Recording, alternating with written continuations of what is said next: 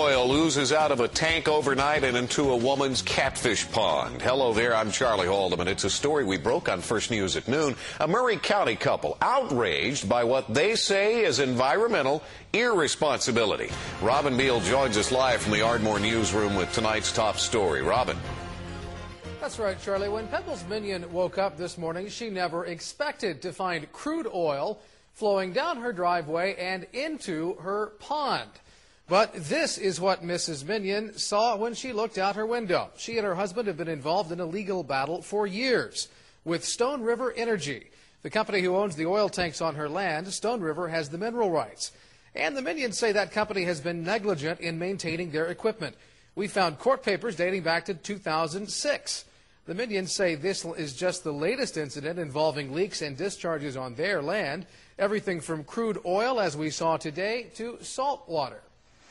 I feel like I have no rights as a landowner. I mean, we've turned in complaints, we've called the Corporation Commission, we have this ongoing suit, and, nothing, we can't get anything done. What is it that you want done? I just want my land to be cleaned up, and I want the leaks to be stopped.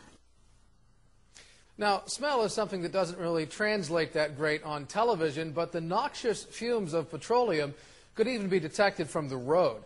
Representatives from the oil company told me they have no idea how that oil spill occurred, but that shoddy equipment was not a factor. We will hear more from the oil company coming up tonight at 10. Live in the Ardmore newsroom, Robin Beal, First News.